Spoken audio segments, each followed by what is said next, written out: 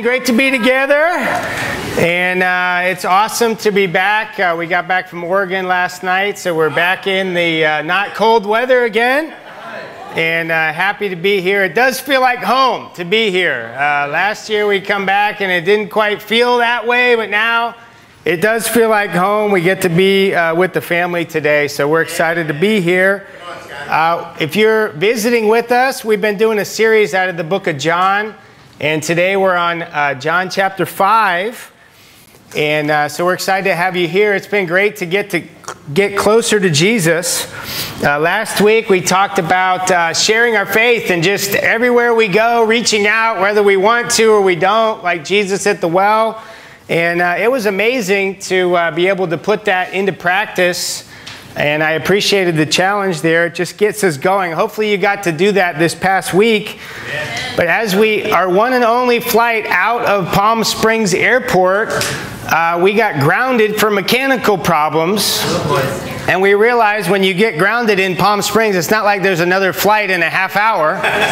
The next flight was like tomorrow. And so we're all there with our bags and we're like, we gotta go now. And so basically they took us in a taxi all the way from Palm Springs to LAX.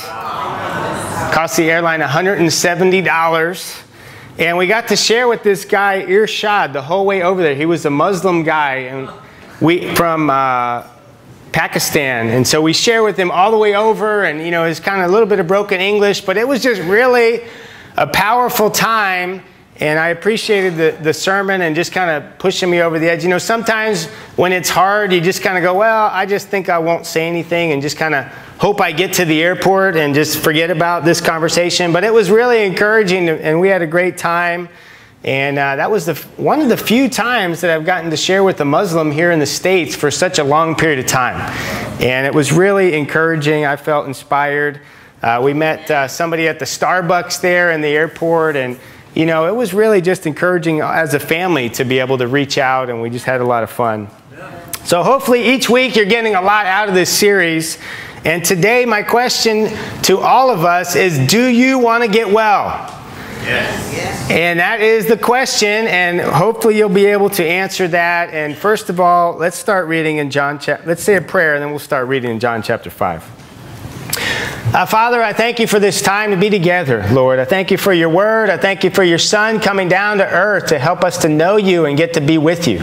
I pray you be with me the next 20 minutes or so to be able to share your word powerfully, God. I pray you get me out of the way that we can see you. Help us to make decisions that will please you today, God. Help us to see you as well. We love you in Jesus' name. Amen. Amen. In John chapter 5, it says, sometime later, Jesus went up to Jerusalem for one of the Jewish festivals. Now there is in Jerusalem near the sheep gate a pool, which in Aramaic is called Bethesda, which is surrounded by 5 covered colonnades. Here a great number of disabled people used to lie, the blind, the lame, and the paralyzed. One who had been there an invalid for 38 years. When Jesus saw him lying there and learned that he had been in this condition for a long time, he asked him, do you want to get well? Sir, the invalid replied, I have no one to help me into the pool when the water is stirred. When I'm trying to get in, someone else goes down ahead of me. Then Jesus said to him, get up, pick up your mat, and walk. You know, it's an amazing confrontation here, or encounter with Jesus with the man lying on his mat. That he probably was brought there every day just hoping that something good would happen. And I love where it says, Jesus learned that he had been in this condition for a long time.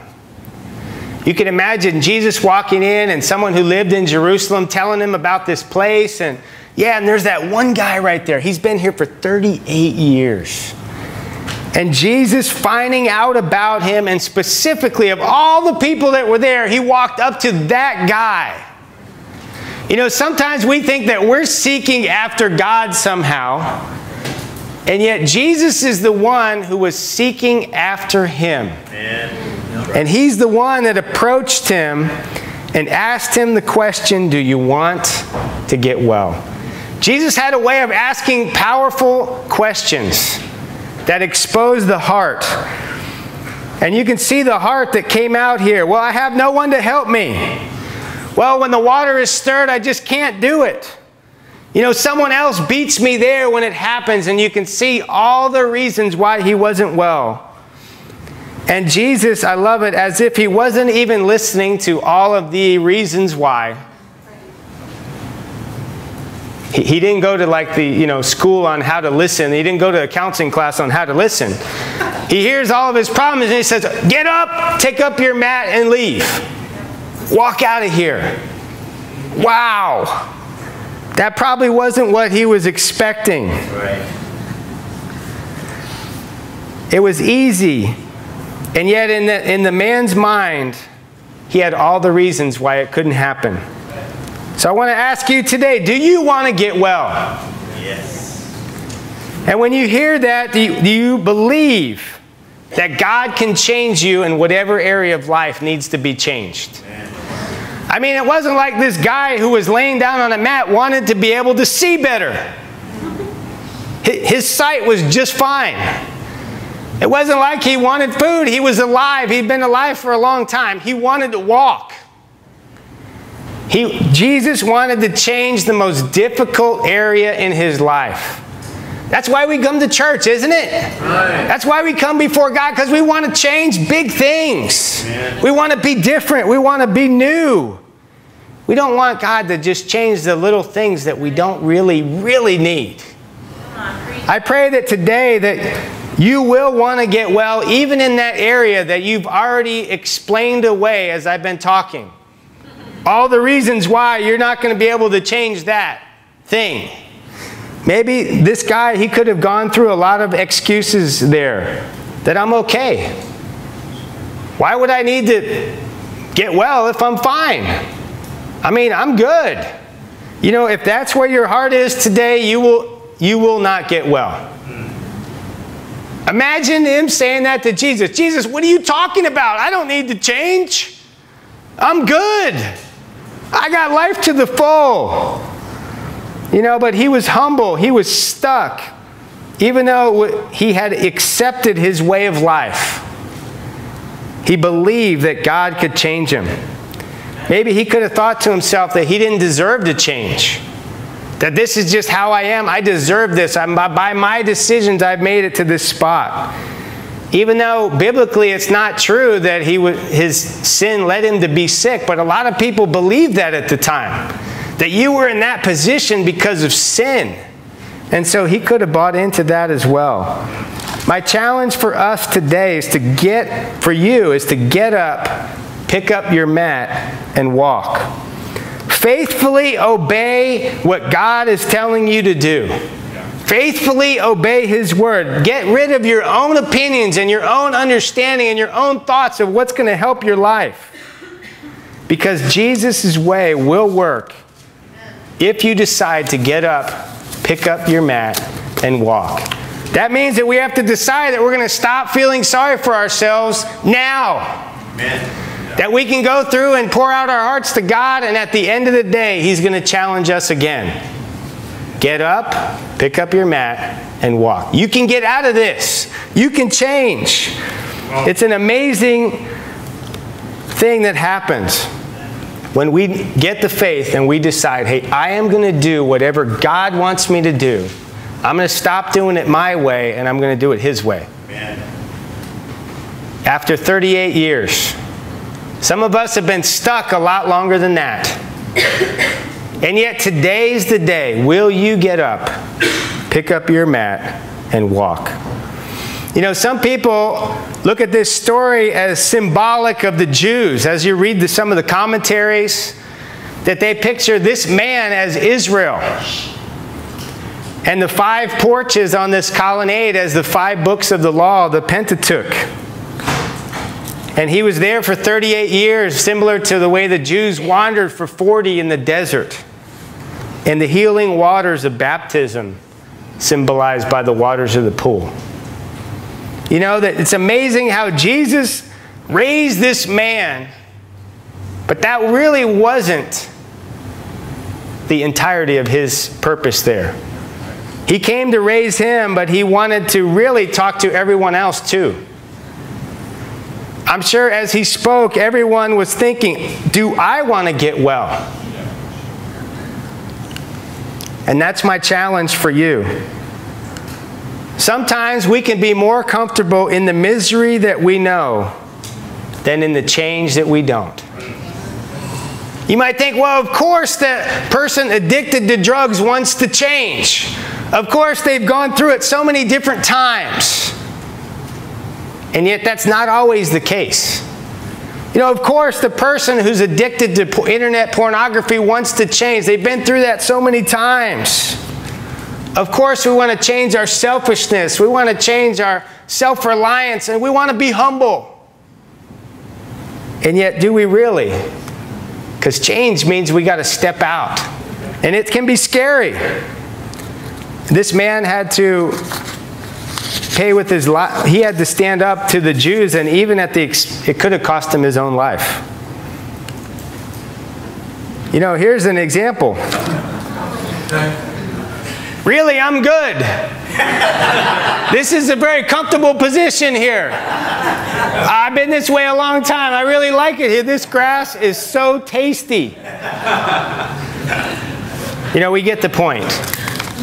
Sometimes it's obvious to everyone around us what we need to change, and yet it still takes a decision and a searching after God on our part to be able to change it. Amen. My hope is that everyone here today will decide, I want to change. Amen. Let's go on in verse 9. At once the man was cured. He picked up his mat and walked. The day on which this took place was a Sabbath, and so the Jewish leaders said to the man who had been healed, "It's the Sabbath. The Lord forbids you to carry your mat." But he replied, "The man who made me well, say, pick up your mat and walk." So they asked him, "Who is this fellow who told you to pick it up and walk?" The man who was healed had no idea who it was, for Jesus had slipped away into the crowd that was there. No idea who Jesus was. All he knew was he was walking. It says, later Jesus found him at the temple and said to him, "See, you are well again. Stop sinning, or something worse may happen to you." The man went away and told the Jewish leaders that it was Jesus who had made him well. So because Jesus was doing these things on the Sabbath, the Jewish leaders began to persecute him.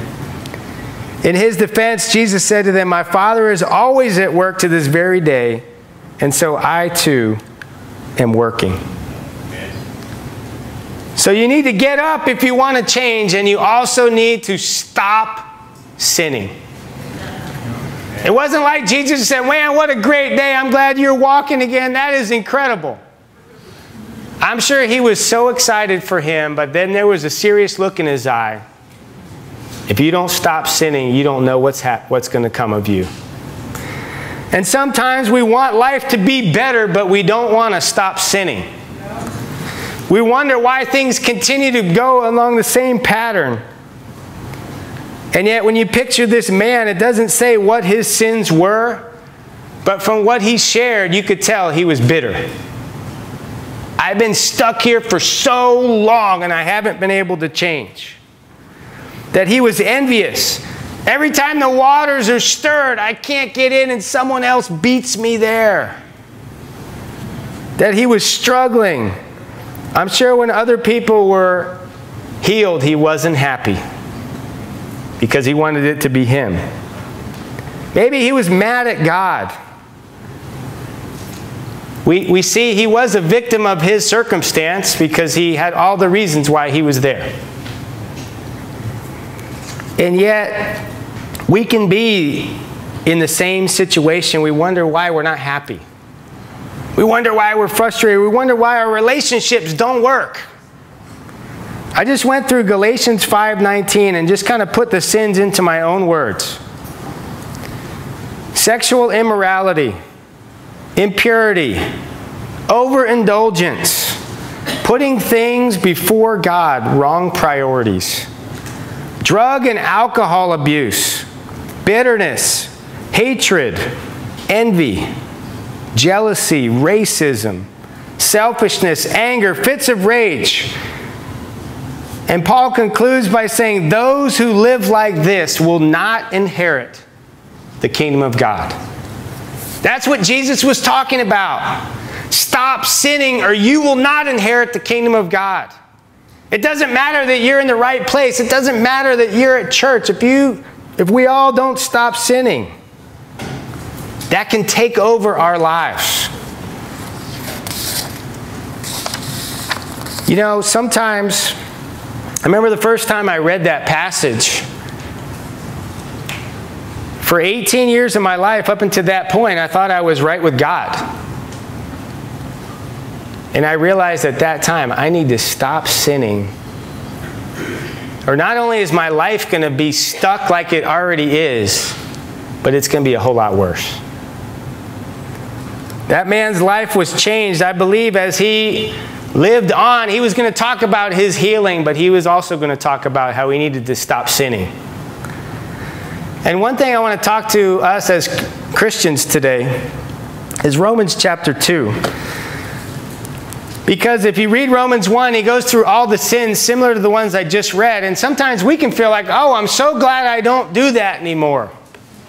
I'm so glad that's my old self. Kind of what Danny was saying. We lose track of the cross in our lives. And let's read Romans 2. It says, you therefore have no excuse who pass judgment on someone else.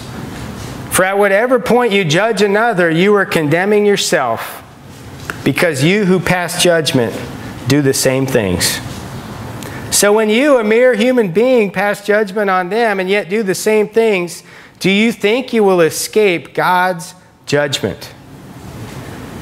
You know, I believe to win the world for God, we need to be a lot less like this as Christians. That we can be those same Jews that were criticizing Jesus by the way we judge the world around us. And I believe to reach this generation, I can't even remember what they call this generation, but I'll try to find that out. Anybody in the campus know what they call you?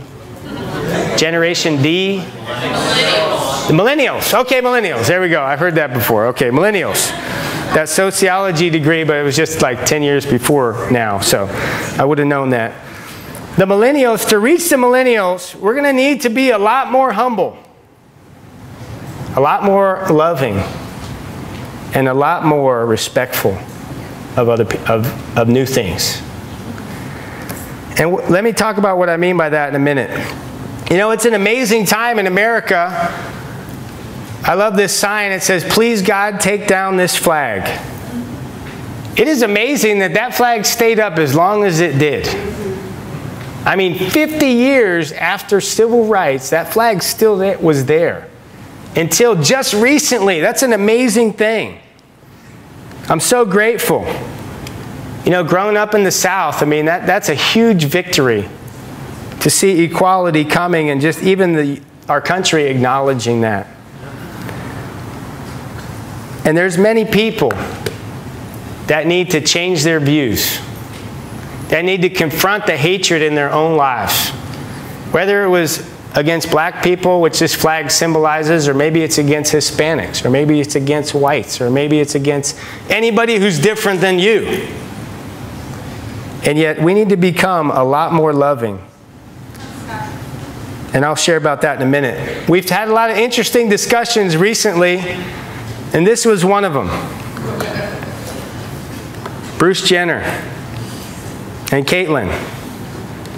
You know, and it does hurt my heart to see where we're going as a society and to learn that so many other countries have gone there first. And yet that's not really what I want to talk about today. But I want to talk about how much God loves people of all backgrounds. Okay. You know, I chose this picture because I know it would disturb some of you. God loves all people. He loves the sinners, of which we are them. Romans 2 says, you who pass judgment, will you not be found guilty, you who do the same things? Lust, selfishness, drunkenness, immorality.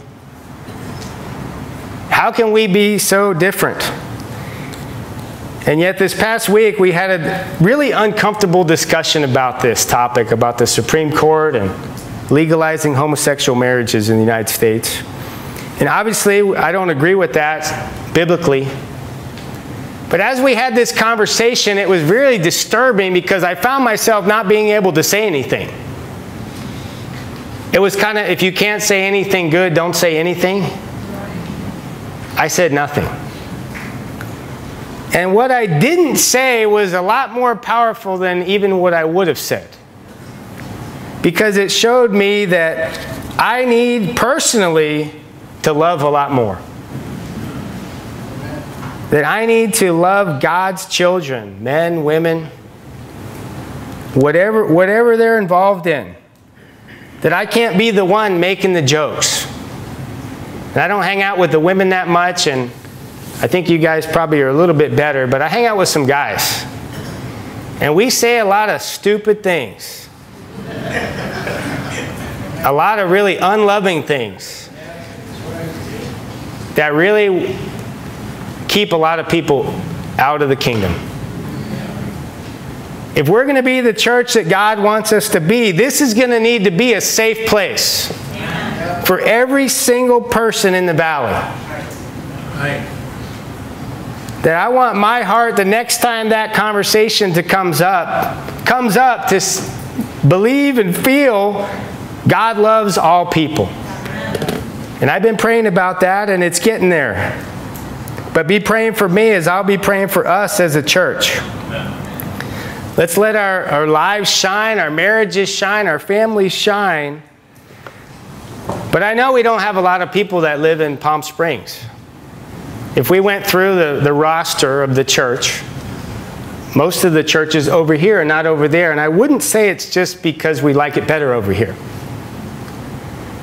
Every time that Palm Springs comes up, or a lot of times, people talk about some of the sin that's going on over that way, and homosexuality being one of them. And I think that we need to just check our hearts. For me, if Jesus was here asking me, do I want to get well? I want to be more loving. That's how I want to be well. And that's what I'm going after, and that's what I'm committing myself to. And I want to challenge all of us to love in a much deeper way, the way that Jesus loved. And think about how Jesus cares about the life of every single person. He doesn't judge you just by one sin. He loves your whole self. And that's what God's put on my heart, and I pray that whatever it is on your heart, that you'll want to get well too, that you'll share it with people around you, that you'll radically go after it, because I believe that this world depends on it, whether we continue to follow. So that's my speech for the day on that, but I pray that we can be that church, that we can win the whole valley. I want to love people. I don't want us to sound like the religious right. There's something that, I agree with some of the principles, but the way that people talk just drives me absolutely crazy. It's so unloving and it's so divisive. And it doesn't win anybody to God. It just pushes them away. It just feeds into what they already think about you. They're already going to think you hate them. And so when you say that, it just checks the box. Yep, not going to church for another 10 years. And so I pray that we can be different in this particular way, but in all the other ways. We're so different in so many ways. But we need to continue to grow and be more like Christ. Point number 2, and it's shorter. Do you want to get well? There's a lot of people out there that want to get well. Jesus is the source. He's set apart more than any person, any religious leader who claims to be God in the flesh on earth. Muhammad just talked about the teachings of Allah. Buddha talked about the principles that we should follow. Moses lifted up Yahweh, but Jesus himself said that he was God. And that's what set him apart. He predicted while he was alive that he would raise from the dead, and he did it. This man was talking to the ultimate source for healing in life. And I never thought about John chapter 5 as a chapter where Jesus goes through and basically tells everyone exactly who he is. And it motivates me more and more. The more I think about Jesus, the more I'm inspired to want to get well. The more I'm inspired to want to be humble and follow his way. And I pray that you will be as well.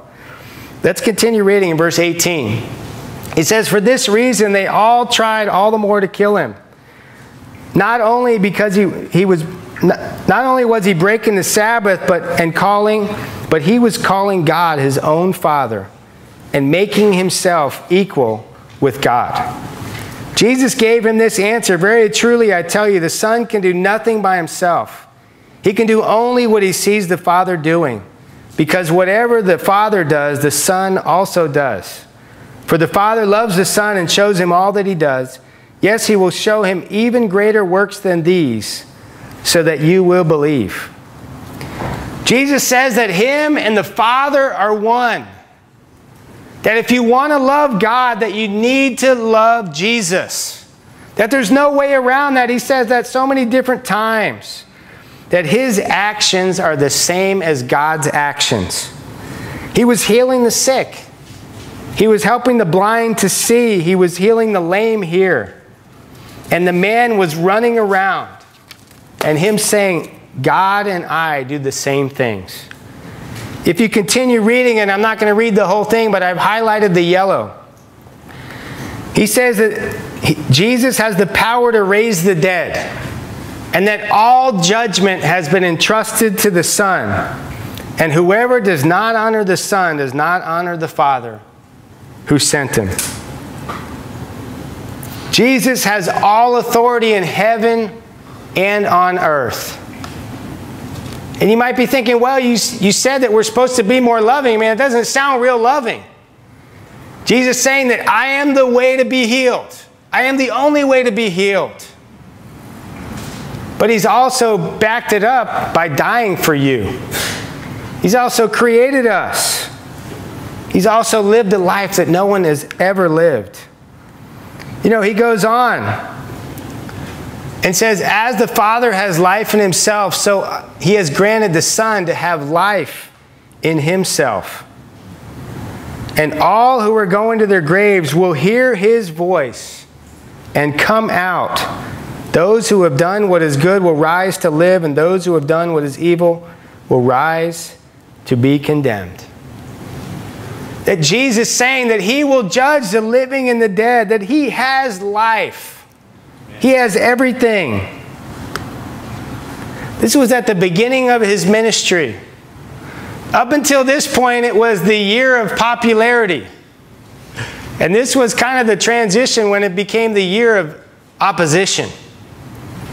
Because Jesus was expressing the truth that people weren't ready to hear. You know, I pray that today that we're ready to hear this.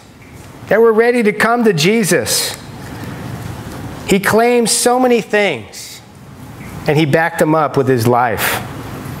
He also went through, because in the Jews' mind, they were thinking, well, how can you say all this? You're testifying as your own witness. That doesn't work.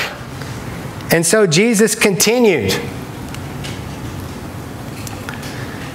He says, by myself I can do nothing. I judge only as I hear, and my judgment is just. For I seek not to please myself, but him who sent me. If I testify about myself, my testimony is not true. There is another who testifies in my favor, and I know that his testimony about me is true.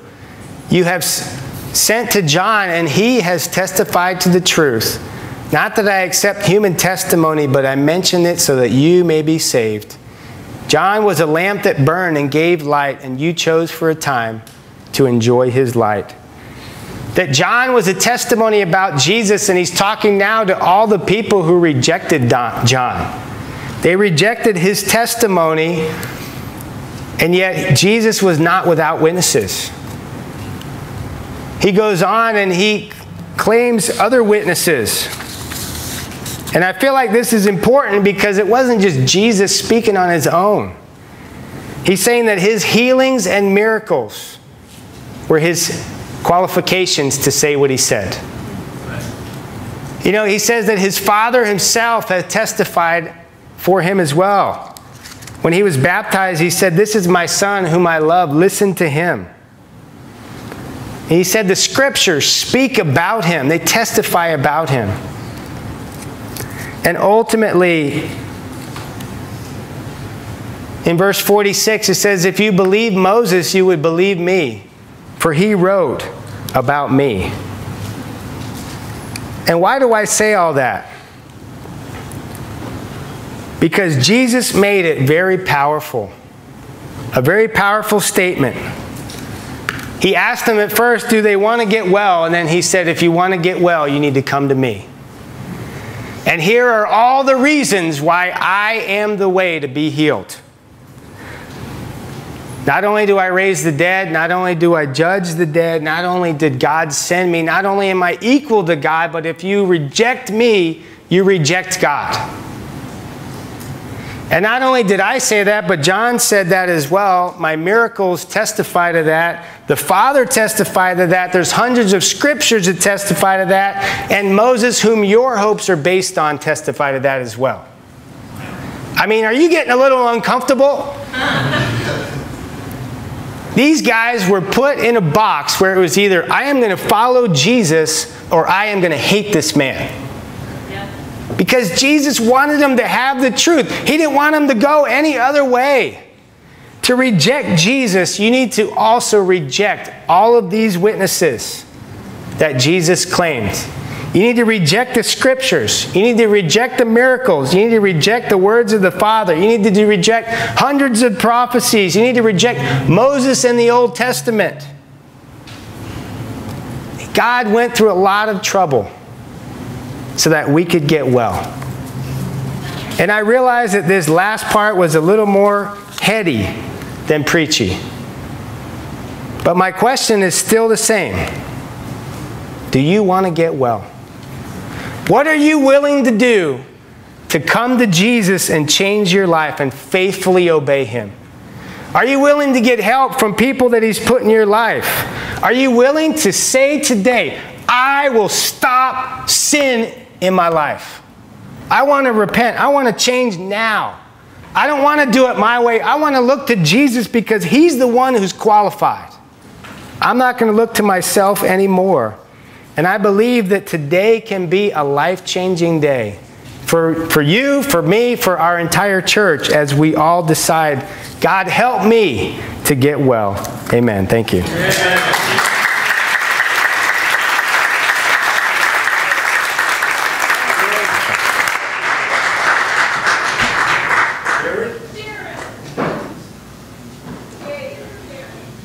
I was sitting there, I'm going, all right, I'm doing the close, I'm listening, writing some notes, and I'm grooving on the message, and I'm definitely liking the thought of you know, being the guy, that guy at the well, you know, the guy that Jesus comes, has been sitting there for a long time, and you know, we all sit in our yuck for a while, don't we? I know I have.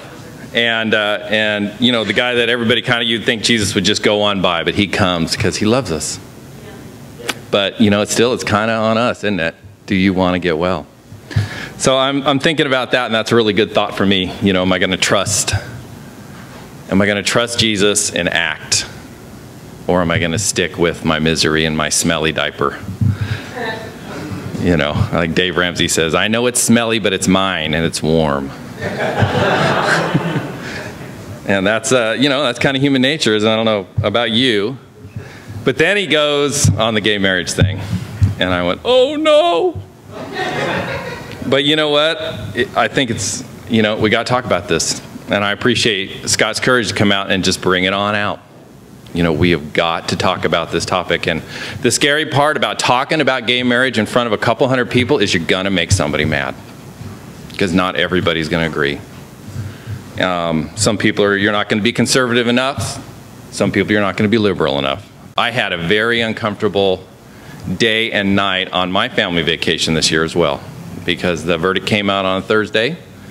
And my brother-in-law, who is extremely, let's say, right-wing Christian, homophobic almost, I mean, he wanted to get a gun and start killing people.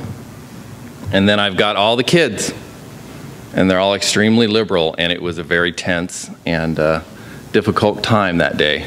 And I didn't say a whole lot. I was kind of like Scott, because I just, you know, I didn't want to get lumped in with the homophobic religious right. But I didn't agree with the liberal. I mean, some of the stuff I heard out of the kids was like very disturbing to me. But you know, I really appreciate the point for me, you guys. And the point that I like Romans 2 because, you know, it says whenever you pass judgment on someone else, whatever point you judge another, you're condemning yourself, because you who pass judgment do the same things. And I'm not very good at practicing this point, but I love reminding it, and it really keeps me centered.